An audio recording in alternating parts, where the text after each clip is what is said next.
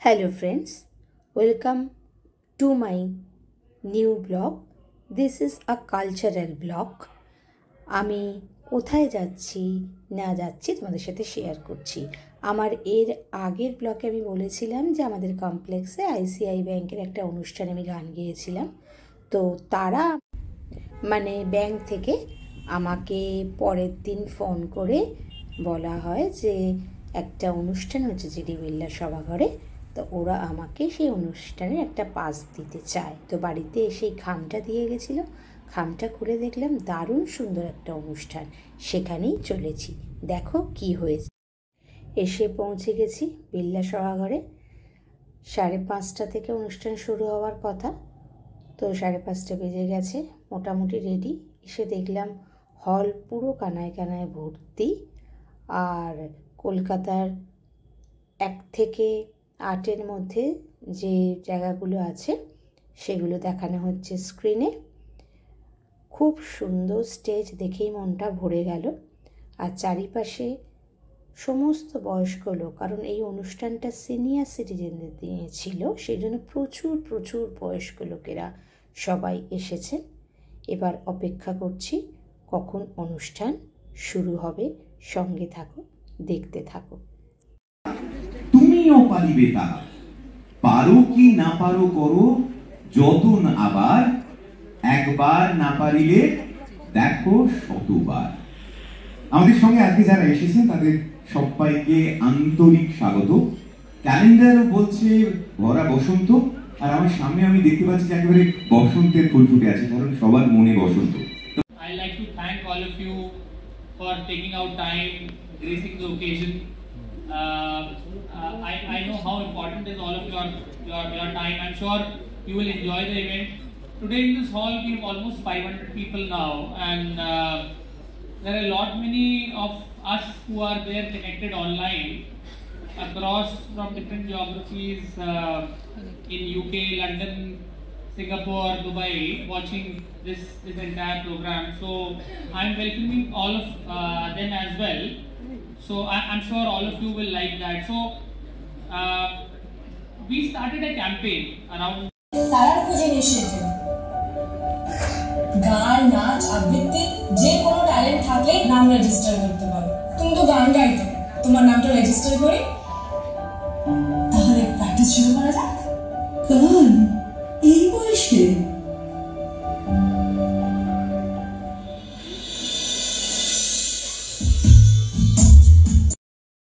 অনেক দিন পর কৌশিকের উপস্থাপনা খুব ভালো লাগলো।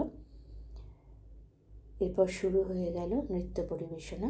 ব্যাংকের স্টাফেরা 2-3টে গানের মেডেলির সাথে অসম্ভব সুন্দর নৃত্য পরিবেশন করলো। অরিজিনাল গানটা তো দেয়া যাবে না, তাহলে কপিরাইট ক্লেম আসবে। তা আমি তোমাদের 2 লাইন শুনিয়ে দিই। মম চিত্তে নিত্যে নিত্যে কে যে নাচে, তাতা থই থই, তাতা থই থই, তাতা থই থই, তারি সঙ্গে কি মৃদঙ্গে সদা বাজে, তাতা থই থই, তাতা থই থই, তাতা থই থই। মম চিত্তে নিত্যে নিত্যে কে যে নাচে, তাতা থই থই, তাতা থই থই, তাতা থই থই। তারপরে আবার একটা রবীন্দ্রসঙ্গীত। আমরা নূতন যৌবনের দূত, আমরা চঞ্চল, আমরা অদ্ভুত, আমরা নূতন যৌবনের দূত, আমরা বেড়া ভাঙি, আমরা অশোক বনে রাঙা নিশায় রাঙি, ঝঞ্ঝার বন্ধন ছিন্ন করে দি, আমরা বিদ্যুৎ, আমরা চঞ্চল, আমরা নূতন যৌবনের দূত। অসাধারণ অসাধারণ, এত সুন্দর ওরা পারফর্ম করলো। আমি তো বুঝতেই পারিনি যে এরা ব্যাংকের স্টাফ। আমি ভেবেছিলাম কোনো প্রফেশনাল ডান্সার। পরে যখন জানানো হলো যে এরা ব্যাংকের স্টাফ, আমি সত্যিই হতবাক হয়ে গেলাম। অসাধারণ লাগলো এই কনসেপ্টটা। ছেলে মেয়ে যারা বিদেশে থাকে বাবা মাকে এনকারেজ করছে নতুন কিছু করার জন্য, এবং তাদের উৎসাহে উৎসাহিত হয়ে বাবা মা মঞ্চে তাদের ছোটোবেলার লুপ্ত হয়ে যাওয়া প্রতিভাকে আবার জাগিয়ে তুলে গেয়ে উঠলেন, তব ভুবনে তব ভবনে মোরে আরো আরো আরো দাও স্থান, মোরে আরো আরো আরো দাও প্রাণ, প্রাণ ভরিয়ে তৃষা হরিয়ে মোরে আরো আরো আরো দাও প্রাণ। সত্যি দারুণ লাগলো অনুষ্ঠানের সূচনাটা। এরপর মূল অনুষ্ঠান, যার জন্য সকলে আমরা ব্যাকুল হয়ে আছি, শুরু হতে চলেছে। সঙ্গে থাক। আমাদের সঙ্গে এরপরে মঞ্চে আসতে চলেছেন সব্যসাচী চক্রবর্তী, আমাদের ভীষণ প্রিয় অভিনেতা, ভীষণ প্রিয় মানুষ, আমাদের প্রিয় অভিনেতা, আমাদের অসংখ্য চরিত্রে যিনি মুগ্ধ করেছেন আমাদেরকে বারংবার। আমাদের সঙ্গে মঞ্চে সব্যসাচী চক্রবর্তী। এবং আজকে সব্যসাচী চক্রবর্তীর সঙ্গে আরো একজন আমাদের এখানে মঞ্চে আসবেন, আমরা তাকেও আমাদের সঙ্গে পেতে চাই। তিনি পরিচালক, তিনি অভিনেতা, তিনি একসময় ক্রিকেটার হতে চেয়েছিলেন, দুর্দান্ত আড্ডাবাজ একজন মানুষ। ইদানিং একেন বাবু পরিচালনার দৌলত থেকে লোকে তাকে এক নামে চেনে। আমাদের সঙ্গে জয়দীপ মুখার্জি। জয়দীপ যার জন্য একটা জোরে হাত লাগি। So আমাদের সঙ্গে আজকে একটা request mister Manoj Jaiswal sir, so please hand it over for guest of honour. আমাদের সঙ্গে যারা রয়েছেন তাদের জন্য এই ছোট্ট অনারটুকু আইসিআইসিআই ব্যাংকের তরফ থেকে একটু হাততালি। ফুল ফুটুক, কবি বলে গেছেন ফুল ফুটুক না ফুটুক আজ বসন্ত, হাততালি ফুল ফুটুক, কারণ এখন সত্যি বসন্ত। আমাদের সঙ্গে জয়দীপদা রয়েছেন, আমরা অনুরোধ করবো মিস্টার মনোজ জয়সওয়াল স্যারকে তাকে গেস্ট অফ অনার জন্য। থ্যাংক ইউ আপনাদের হাততালির জন্য। এই যে আপনারা সবাই মিলে কানেক্ট করছেন, এই ব্যাপারটা খুব ইন্টারেস্টিং, কারণ সবাই আপনারা ইনভলভ হচ্ছেন গোটা। You, a big round of applause for Mr. Khonje Bhattacharya, please. I request. And for all three of them, ladies and gentlemen, please put your hands together.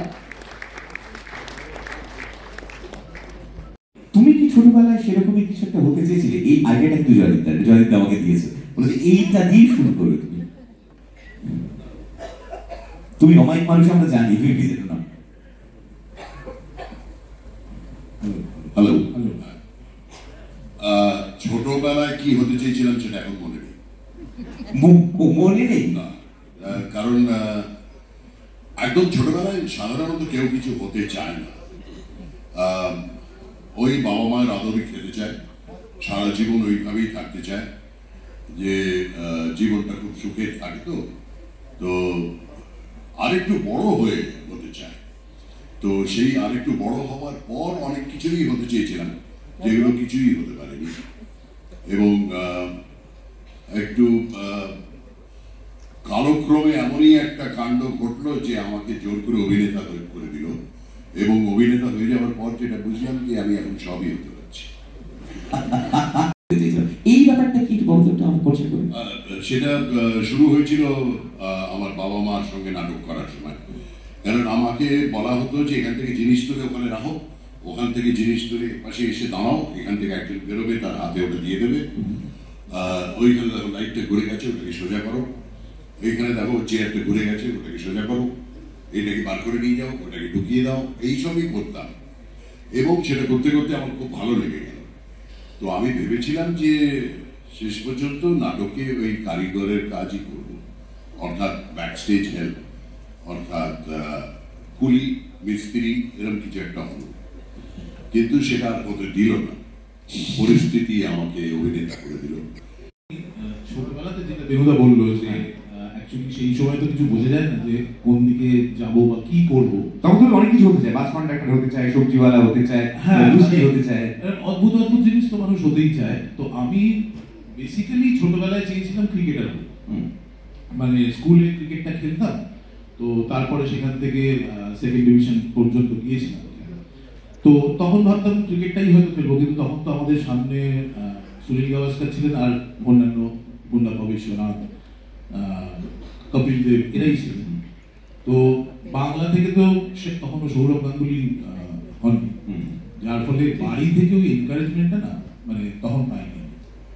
আমার খেলাটা মোটামুটি এই 89 90 এরকম একটা সময় যখন কলেজ পাস আউট করলাম, সেই সময় খেলাটা আর কন্টিনিউ করতে পারিনি। তো তখন থেকে আর খেলার কথা ভাবিনি, বাট আমি কমার্শিয়াল ড্রয়িং করতাম, সেইটা নিয়েই এগিয়েছিলাম। ওইরকম ভাবে বাঁচতে গেলে দেখবেন জীবন আরো বেশি উপভোগ করা যায়, তাই না? শুধুমাত্র এই অফিসে যাওয়া বা শুধুমাত্র নিজের ব্যবসার কথা ভাবা, 24 ঘন্টা এইটা করা, এটা কি বাঁচা যায় বলুন? কাজেই এইটা থেকে একটু রিলিফ পেতে কি অনেক কিছু করতে হয়, সেইটা আমার মধ্যেও ছিল, সেটা জয়দেবের মধ্যেও ছিল। আমরা একসঙ্গে বহু জায়গায় বেরিয়েছি, আমরা জঙ্গলে গেছি, আর আমার মনে হয়েছিল যে এই জন্তু জানোয়ার কত ভালো, এদেরকে বাঁচানো উচিত। এই প্রকৃতি কত ভালো, এই প্রকৃতি যদি না থাকে আমরাও থাকবো না। এই অক্সিজেন যেটা আমাদের গাছপালা দেয়, সেইটা কিনতে গেলে কিন্তু এক একজন মানুষের বোধহয় সারা জীবনে বোধহয় 5-10 কোটি টাকা খরচা হয়ে যাবে শুধু অক্সিজেন কেনার জন্য। সেটা গাছপালা আমাদের ফ্রিতে দেয়, কাজে তো করেইছি। এবং আবার সেক্ষেত্রেও বলবো আমার থেকে বেটার কমেডিয়ান কিন্তু পাশে বসে। এটা লোকে আমি জানি না, আমাকে অনেক রকম অ্যাডুলেশন করে, অনেক রকম হাততালি দেয়, অনেক রকম বলে যে আপনার অভিনয় দেখে আমরা কি মুগ্ধ, আপনার মতন পেরেদা হয় না। আমি মাথা পেতে আমার সৌভাগ্য যে মানুষ আমাকে মেনে নিয়েছে, কিন্তু আমার থেকে আরো ভালো ভালো অভিনেতা অনেকেই আছে। কাজেই আমার মনে হয় যে কমেডি চরিত্র করার মধ্যে যে মজাটা আছে, যেখানে নিজের কাজটাকে উপভোগ করবো, যেখানে নিজের ভালো লাগবে।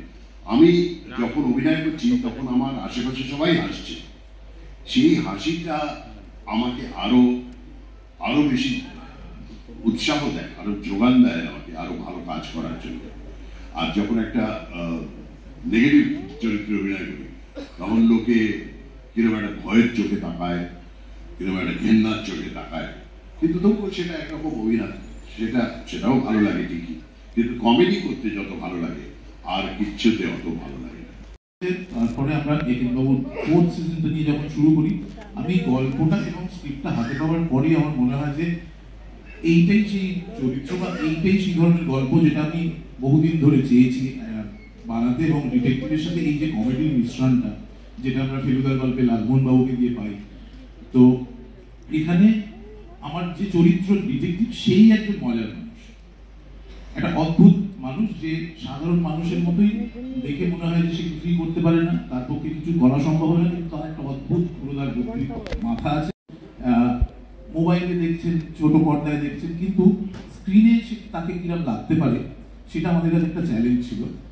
তো সেই নিয়েই 2021-এ প্রথম আমরা দা একেনকে বড় পর্দায় নিয়ে আসি, এবং সেটা যখন মানুষের ভালো লাগে, মানুষ যখন একেনকে বড় পর্দাতেও ভালোবাসে, তখন আমরা একটু ভরসা পাই যে এবার তাহলে দ্বিতীয়টা করা যেতে পারে। তো দ্বিতীয়টা যেহেতু রাজস্থান ছিল, এবং আমার ছোটবেলায় প্রথম যে বইটা আমার বাবা কিনে দিয়েছিলেন জন্মদিনে, সেটার নাম ছিল সোনার কেল্লা।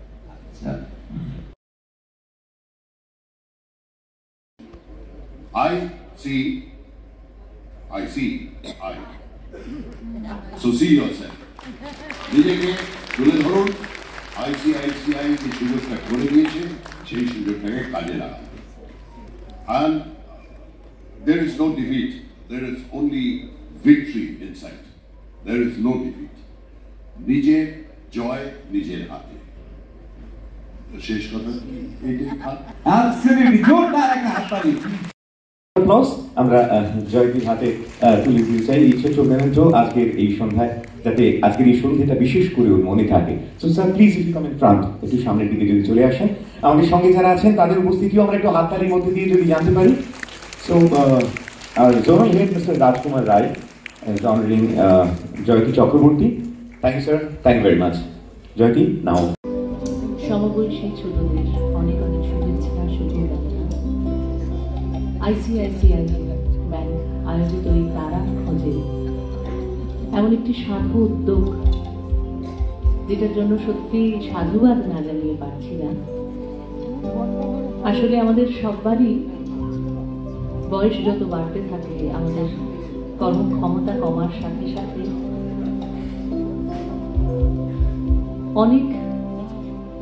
জীবনের অনেক পূর্ণতার পাত্র ভরতে ভরতে ভরতে ভরতে একসময় অপূর্ণতাগুলো ভীষণভাবে নজরে পড়তে থাকে।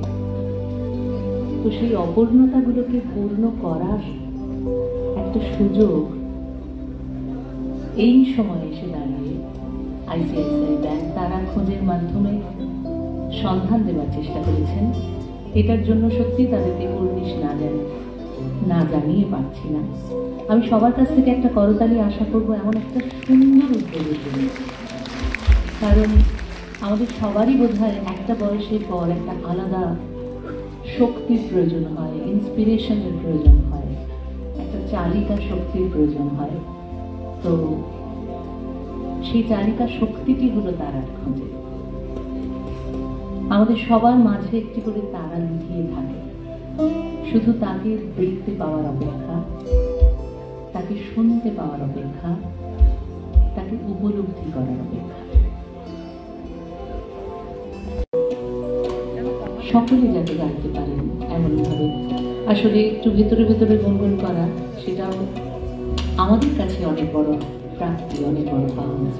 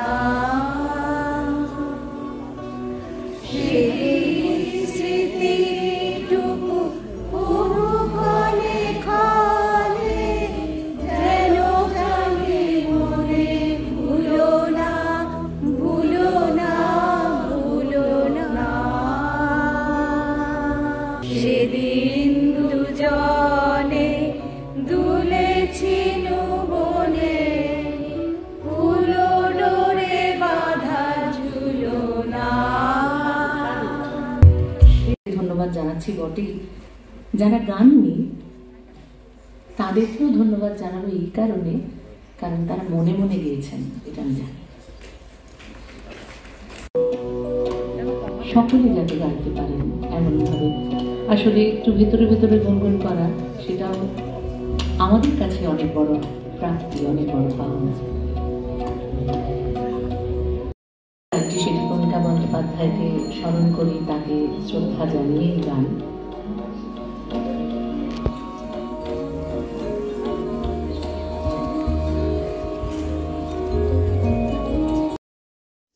আরা বহিছে ভুবনে আনন্দ ধারা, বহিছে ভুবনে। সখী ভাবনা কাহারে বলে, সখী যাতনা কাহারে বলে। তোমরা যে বলো দিবস রজনী, ভালোবাসা ভালোবাসা, সখী ভালোবাসা কারে কয়। সে কি কে বলি যাতনাময়।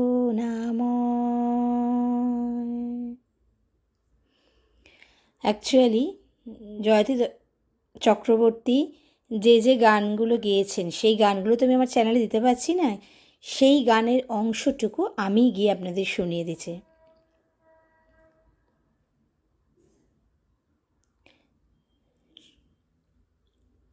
সখী ভাবনা কাহারে বলে, সখী যাতনা কাহারে বলে।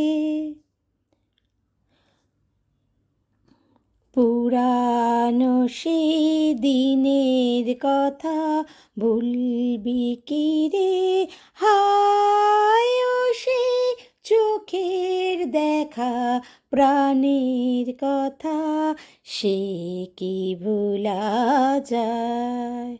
অসম্ভব একটা সুন্দর সন্ধ্যার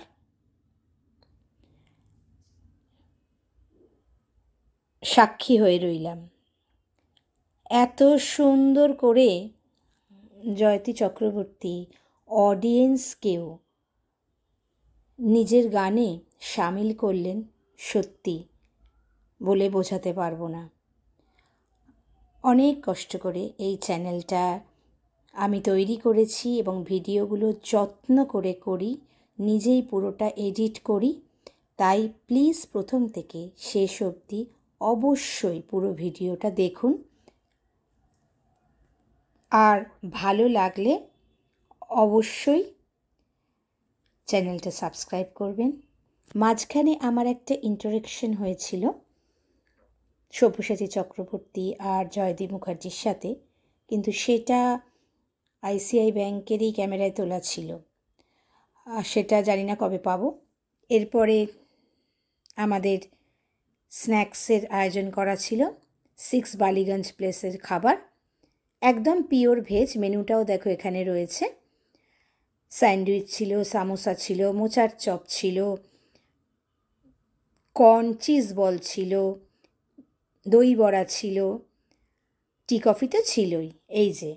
আর তার সাথে যেটা ছিল মিষ্টি, গরম মালপোয়া আর আইসক্রিম উইথ হট চকলেট।